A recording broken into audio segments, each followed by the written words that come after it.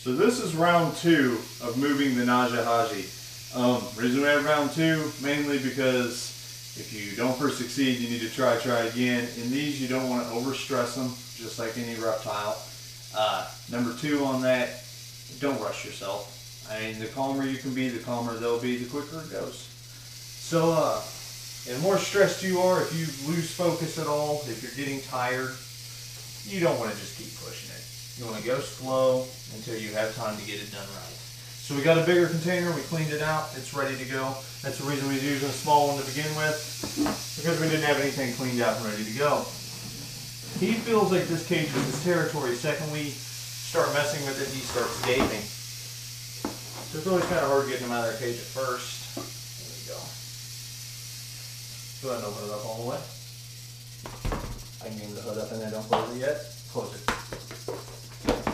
Done. Hold it down with the hook. Snap it. Make sure it's closed. Good. Like I said, patience always prevails. Cobra in a bin. We will sex him next time we have spare time. Hope you enjoyed. Have a wonderful night. Don't forget to check out my Facebook channel at the Facebook page. There's a link directly below this video. Have a great night.